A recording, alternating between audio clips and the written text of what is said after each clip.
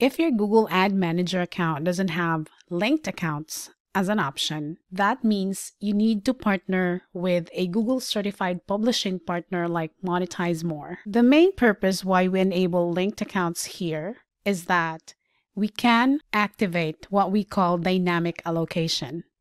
And that means we can link AdSense or Ad Exchange directly with your Google Ad Manager account.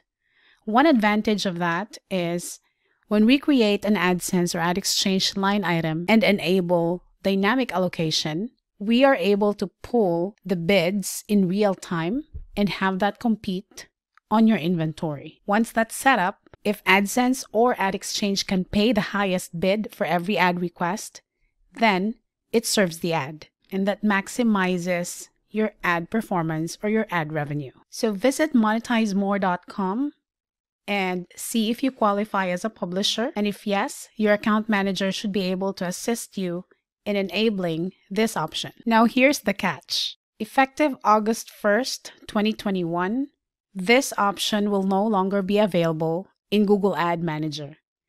And it will be replaced by what we call MCM, or multiple customer management. That means if you want to continue working with a Google certified publishing partner like MonetizeMore and continue to enjoy the advantages of having Ad Exchange on your ad inventory, we will need to link your account directly with our GAM 360 account under the MCM Manage Inventory Delegation type. This is part of Google's efforts to make the system of partnership between publishers and Google Certified Publishing Partners, or GCPP, even more effective, transparent, and convenient for all parties.